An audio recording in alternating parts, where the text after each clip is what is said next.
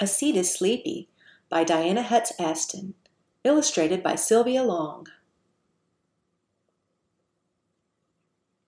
A seed is sleepy. It lies there, tucked inside its flower, on its cone, or beneath the soil, snug, still.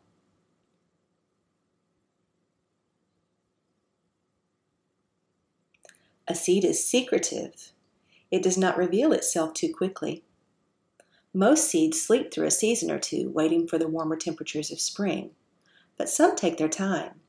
10 years might pass before the bright red-orange seed of the Texas mountain laurel shows its purple blooms.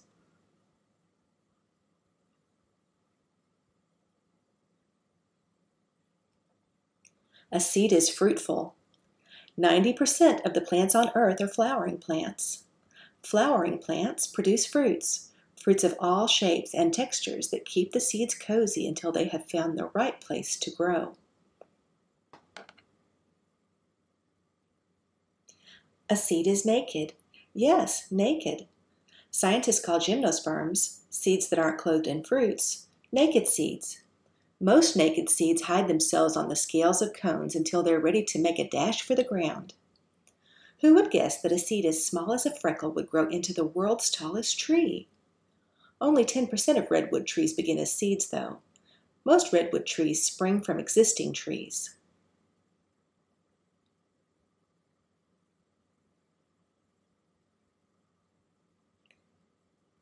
Seeds come in many sizes.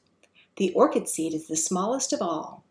There might be 1,000,000 seeds in one pod. The seed of the Coco de Mer palm is the largest. It can weigh up to 60 pounds.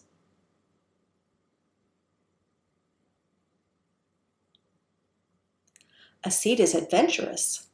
It must strike out on its own in search of a less crowded place to put down roots. A parachute of fine silky hairs can take a dandelion seed 100 miles from its parent plant.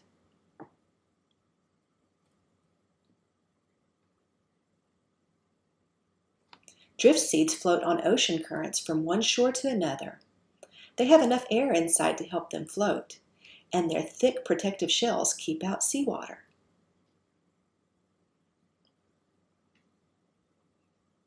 A seed is inventive. To find a spot to grow, a seed might leap from its pod, or cling to a child's shoestring, or tumble through a bear's belly.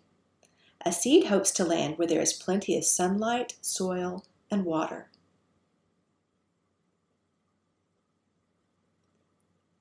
A seed is generous. It gives the baby plant, or embryo, a seed coat to keep it warm. The embryo's first meal comes from its seed leaves, or cotyledons.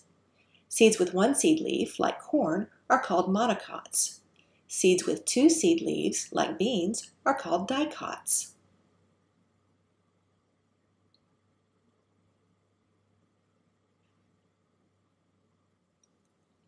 Some seeds are ancient. Not all seeds are eager to germinate. Some have lain dormant or slept undisturbed for more than 1,000 years. The oldest known seed to sprout came from an extinct date palm tree. After it was unearthed from a long-ago king's mountaintop palace in Israel, a scientist planted it. 4 weeks later, it sprouted.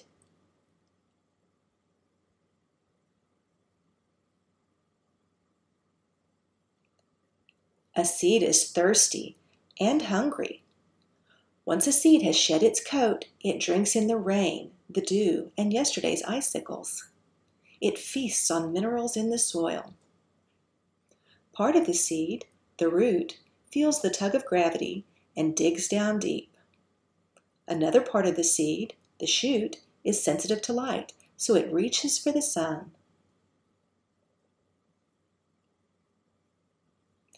A seed is clever. It knows to seek the sunlight, to push itself up, up, up through the soil. But it must wait a while before that happens. Plants make their own food through a process called photosynthesis. Inside plant leaves are cells containing chemicals that absorb sunlight. Light gives them the energy they need to turn water and carbon dioxide, a gas in the air, into food.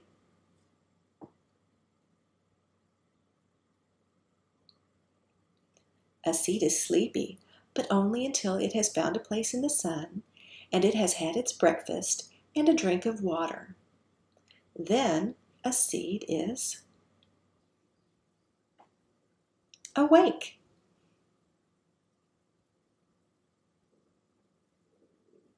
And here on the last page, we have pictures of the plants that grew from the seeds that were pictured on the first page.